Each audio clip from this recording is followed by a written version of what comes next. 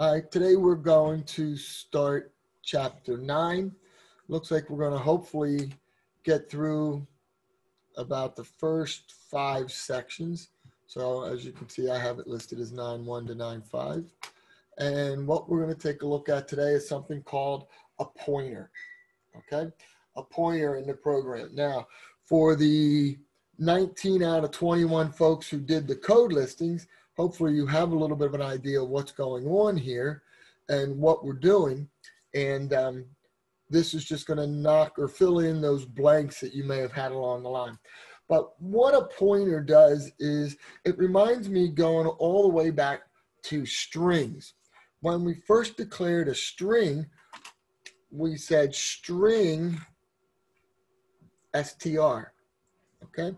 And what happens here is what's stored at str is some kind of memory location.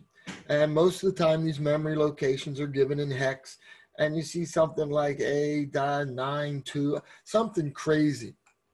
But what's stored in string is just this address that says, I'm going over to this starting location in memory, this 0xAE9 to whatever it is, and I'm going to go from there. And the way the string worked was it slowly moved through character at a time until I found some way that the string ends, some invisible character. Some they're called delimiters, but /0 is probably what it was to say, okay, so I finally reached the end of my string. Now, why did we need an address for string? Well, the reason was we didn't know how long this was going to be. So to allocate memory, like I would if I went int x, I need to say, hey, I need 4 bytes of memory. Boom, done. Okay. With a string, not knowing how big it is, I'm going to allocate enough memory to store this address. Okay. So it talks about an address in memory. Now, what a pointer does is pretty much the exact same thing. It stores a memory address of a location. Okay, it stores a memory address of a location, and when we declare it, we have to declare what size we want at that memory location. So that's a little bit of overview. Let's see what we got. In order to get the address of a variable, we're going to use the ampersand. And I know my music people out there are saying it's a treble clef or something like that, but I don't know. You got the idea. I'm saying it's an ampersand. It kind of looks like an ampersand. We're going to go with that. Okay. So in code listing 9.1, you actually had a code listing that when you printed it out, you saw it displayed something as hexadecimal. And if I grab my book, it had a real camera there. It did create the variable x. I need 4 bytes, okay? So now I want to go to that memory address. And when I do it, I use the ampersand. And when it displayed, it gave me some kind of hex, 0x8F05. Now, quick question to you. I keep saying hexadecimal. What is hexadecimal? Hexadecimal is a counting system, right? Binary is a counting system. We go 0, 1, 1, 0, 1, 1, 1, 0, 0, 1, 0, 1, and so on. Hexadecimal is the same thing, but instead of going up to the base 2, it's base 16. So in hexadecimal, I'm using numbers that look like 0, 1, 2, 3, 4, 5, 6, 7, 8, 9. Instead of 10, I use A, B, C, D, E, F, and F is 16. So does anybody know off the top of their head what the next number would be in hexadecimal? So if I was counting in hexadecimal, shooby-dooby-dooby-doo, and I got to 9, A, B, C, D, E, F, what would be next? Wouldn't it be 1, 0? Yeah, 1, 0, good. It's like 10 kind of, but it's 1, 0. It's a 16 and no ones if we did conversions. If you take CPS 230 with me, we do a lot of those conversions between number systems. base 2, base 8, base 16. I think it's something important you need as a comp sci major. But yeah, it becomes 1, 0, and it would go all the way up to 1F. Then it would become 2, 0, and go all the way up to 2F and so on. So that's just a little bit of hexadecimal. All right, pointer variables. We've seen some pointer variables already. An array, the name is a pointer to where the array starts. And remember, when we start passing, our parameter list has, our argument is just the name of the array. So it's passing the address and that's it. Reference variables. We worked with pointers. We used the ampersand.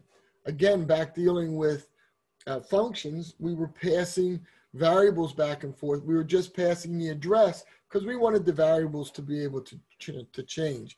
An example was that for the array, we just call a method show values. We passed in numbers. Numbers was just the name of the array, which is the address of the array. Down here under reference variables, we passed in donut and we made it a reference variable so that if I change the number of donuts, that it would actually return with the new value. Okay. And then finally, pointer variables, what we get into today, we're going to be creating our own, being able to come up with our own. Okay, so definitions. I want to declare a pointer. A couple of declarations right here. Int, ampersand pointer. This says I want to create a variable named PTR that's going to point to a spot in memory that when I go there, I'm talking about 4 bytes because I'm saying it's an int. A second way, I could do this instead, but most of the time, everybody does int space asterisk pointer, okay? And this asterisk is actually going to be used more than once. So int, we don't really like that one so much, so we don't use it. Another thing is, just like if I said int x equals 9, I can give an initial value. Int pointer, asterisk pointer equals null pointer. Now, did any of you have any trouble with null pointer when you typed up your code listings? Okay, some IDEs, even some versions of Bloodshed, I've seen where they don't like null pointer. Instead, they want to see null, all capitals, or something else that you could use in place of null pointer, a 0. Okay, a 0 would work for null pointer, okay, because it's all that ASCII value 0, that very beginning thing. All right, so why work with pointers? Well, I have a real benefit. You can indirectly access and modify variables being pointed to. Some of you just heard wah, wah, wah, wah, wah. Well, what I'm saying is we can point to a variable, and by using, again, I said we're going to use the asterisk 2 different ways. Here it's asterisk pointer to declare a pointer. Down here it's used to what we call dereference a pointer, or it's going to help us get the value at that pointer. Okay, so again, it dereferences it. It gives me the value of the memory location I'm pointing to. Questions up to this point? An example of that was code listing 9.3. As you can see, I create a variable x. I give it an initial value of null pointer when I create my pointer to an int. I say PTR, which is a pointer, is allowed to get the address of whatever x is. So if x's address was at 0xf2 whatever, pointer now has that value stored. Okay, we can go and display them out. And then down here, we're saying, hey, what happens at line 19? Asterisk pointer equals 100. I dereference what the pointer is pointing to, and basically this does what? It assigns 100 to the x. Right. This guy actually says that's the same as x. And now we're saying x gets the new value of 100. And hopefully when you typed it in, it's actually pretty good code listings that you saw how we were able to change the values. And just like code listing 9.4 you typed in, we got the address and we dereferenced it, right? Because we can't say pointer equals 100 because it's the address. But when I dereference pointer, I can say add 100 to whatever is at that address. Why? I can add 100 to all of them. So the initial values are 25, 50, and 75. And after I add 100 to each of them, I see I get 125, 150, and 175. Questions?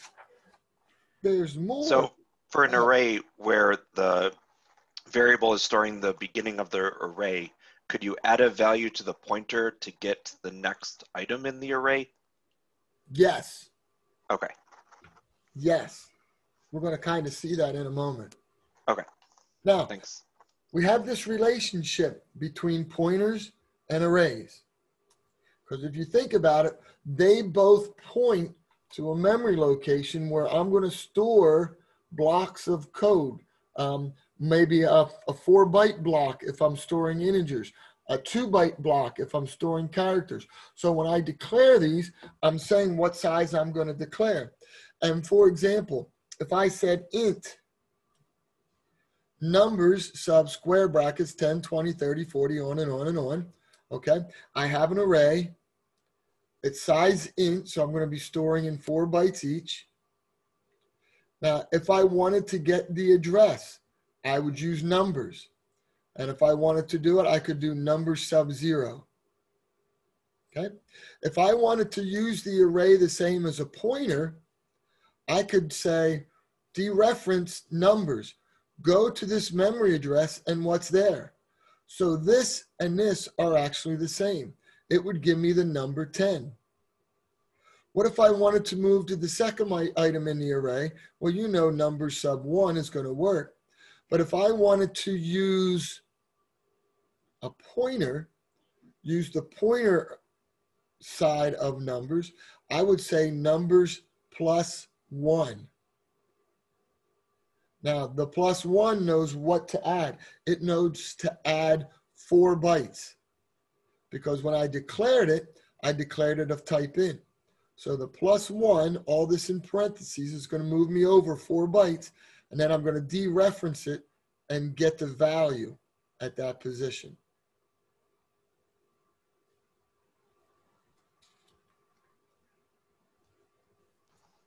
So what I was asking before was kind of like a star numbers plus 4, but with the plus 4 outside of the parentheses. That's going to give you, right, that's going to give you, so if I said star numbers plus 4, with this array, what would that give me? Would that be the second item, the 20, or the location of the location of the 20? Nope, that would give me 14. Because remember, this guy is the same as that, so it just gives me a 10. And then when I add 4, I would get 14. Right. Now I got your question. Okay. Quickly looking over some more of the code listings. I like this one. We have an array numbers, and you see how I can traverse through the array. And when I go through the array, I'm doing numbers plus count so that I can print out all the values that are stored in that array. But I'm using the idea of a pointer, not an actual pointer, but just the idea of a pointer. You typed in code listing 9.3. Now I have a pointer called double pointer, and it's going to point to a double. Okay, so when I come in here, I have, let's see, I have coins, and right away I say double pointer gets the address of where coins begins. So now I'm actually using the name of a pointer instead of the name of the array, and I can go through and I can actually take the pointer name and add square brackets to it and use subscripts. So these two are in fact interchangeable. And just like down here, instead of using the pointer name, I'm going to use the address of coins, and I'm going to do the +1 like we did in the last page. I know you're all saying this is so cool, right? All right. So a lot of you typed in 99. Tell me what happens in 99 in your words. Starting to get tired of hearing my own voice. What happens in 99? I have an array called set. Or did you just type it in, it compiled, and you got output and you moved on?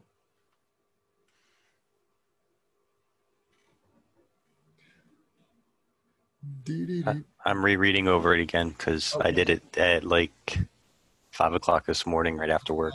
I know. About 10 of you did them this morning. Yeah. Does it like display it in ascending and descending order? Okay. But yeah, you're exactly right. It goes ascending. It goes from low to high. So number is my pointer.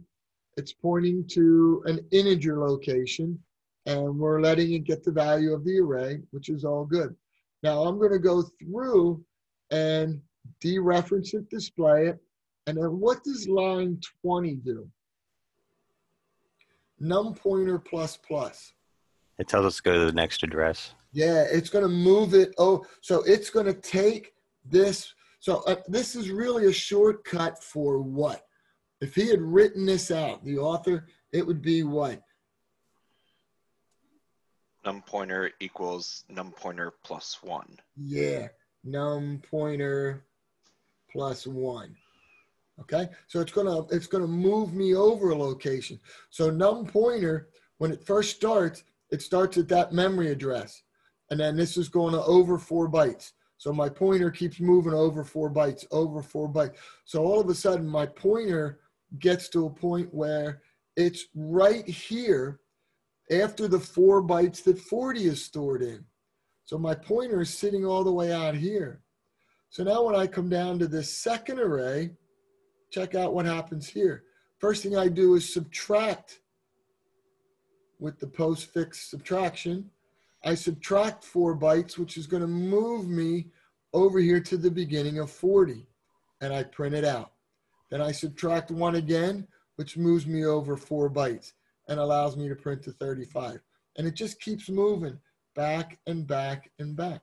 So yeah, it goes ascending by using this little trick of moving the pointer over. And then once the pointer gets to the end, it's actually going to go descending by subtracting off of the pointer. That's kind of clever.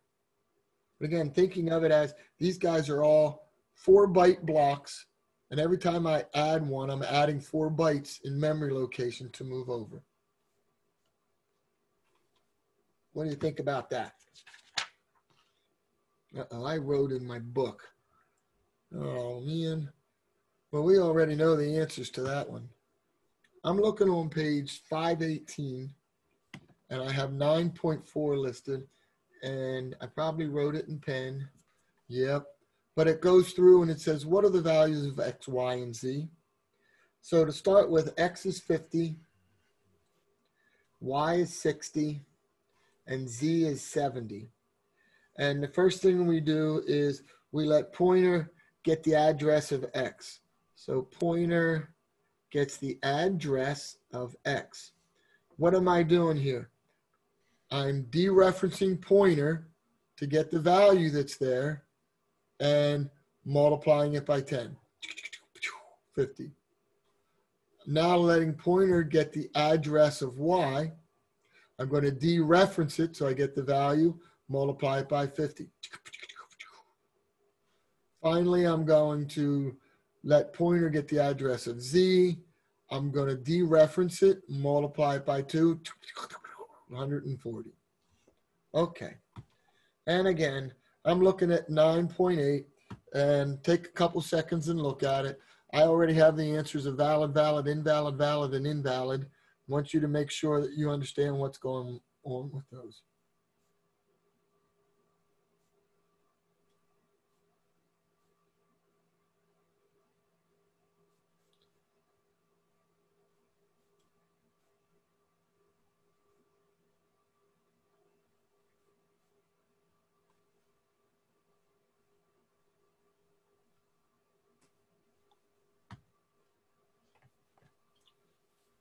int ivar int. I create a pointer and I'm giving it an address right away. I'm creating a pointer, giving it an address right away. Int ivar, just a variable. Here I am doing the same thing, except I just put both those on one line. Uh-oh, I put invalid. Float fvar int, yeah boy. I'm creating a pointer to an integer, which is gonna hold 4 bytes. And then I go and yeah, I'm getting the address of something it's not gonna like. Int nums 50. I'm creating a pointer. See, again, this is why the asterisk is nice to put here when I put multiple ones on the line. And right away, I'm giving it, remember what nums is. It's the name of the array, but it's also the starting address of the array. So that's valid. Int, I create a pointer and I'm what's wrong with E? You declare the variable after the pointer, Yeah. and it's not going to work.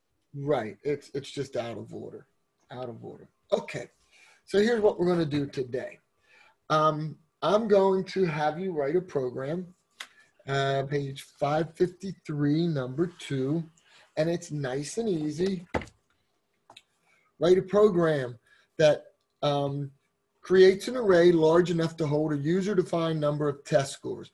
Once all the scores are entered, the array should be passed to a function that sorts them in ascending order.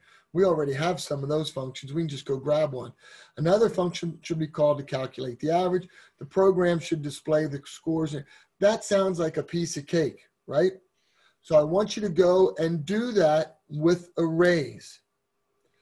When you're done, I want you to then change that program by substituting pointers in instead of the arrays. So do it all with arrays first, because we're cracking our knuckles. We just finished chapter 8. We're good with arrays. We're good with grabbing one of our sorts and throwing in there. Once you have that done, you feel good about it, then I want you to modify that program to use pointer notation.